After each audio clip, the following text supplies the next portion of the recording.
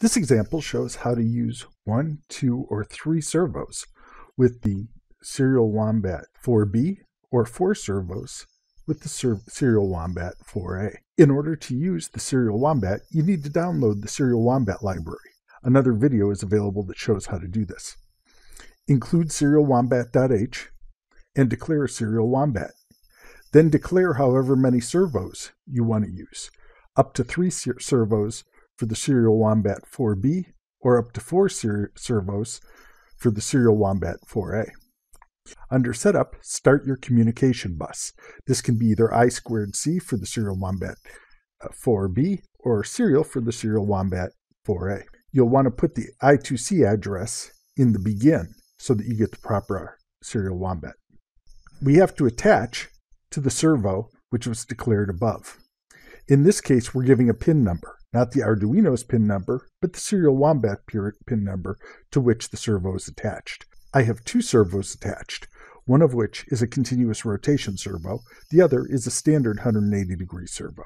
The continuous servo is on pin 2, the standard servo is on pin 3. In our main loop, we're going to make the standard servo move back and forth, and we're going to make the continuous servo spin in one direction, then the other. The Serial Wombat library implements the servo write method that takes a parameter from 0 to 180 degrees. This is approximately 7.5 bits of resolution. The Serial Wombat is capable of 10 bits or more depending on the length of the relative pulses. And so there's also the option to write a 16-bit value. This value ranges from 0 to 65,535 for full left or full right. We can see in the video here that the 2 servos are moving in the same direction. There are multiple versions of the attach command. The standard one takes only a pin.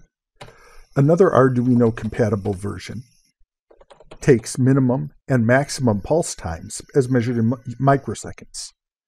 A Serial Wombat extension adds the ability to reverse the servo. We'll upload the reversed servo method, and whereas previously the standard and continuous servo were rotating in the same direction, we'll see now they're moving in opposite directions each time we go through our code and there's a change. As you can see, the Serial Wombat Servo library is as easy to use as the standard Arduino Servo library and provides a couple of additional functions. One item to note is that the Arduino typically runs on a crystal, whereas the Serial Wombat runs on an internal oscillator, which may have a frequency variation of up to 2%, although typically most parts are closer than that. As a result, your trimming values on the Serial Wombat may be slightly different than your trimming values on the Arduino. Shown here is a fritzing version of the circuit we're using. Our Arduino Uno is attached to the Serial Wombat 4B by I2C data and clock. There's a 100 nanofarad capacitor across our Serial Wombat to ensure stability. We have 2 resistors on the I2C bus to pull them up. We have 2 servos, a standard and a continuous rotation. They're being powered by an external 5-volt power supply not shown here. It's generally not a good idea to drive inductive loads such as servos directly from the power rails of your Arduino. The control lines from each servo goes to Serial Wombat 2 and Serial Wombat pin 3. We alternatively could have used pin 1. 1, 2, and 3 are all outputs. Pin 0 on the 4B cannot control a servo because it is an input-only pin.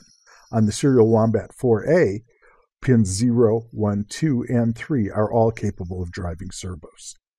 If you have any questions about this example or this sketch, or if you've been successful in using the Serial Wombat for driving a servo, please leave a comment in the area below.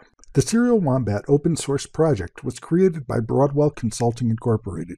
Broadwell Consulting Inc. provides help developing medical devices with a focus on developing embedded firmware, which is compliant with IEC 62304, ISO 14971, and ISO 13485, as well as remediation assistance for products already in production.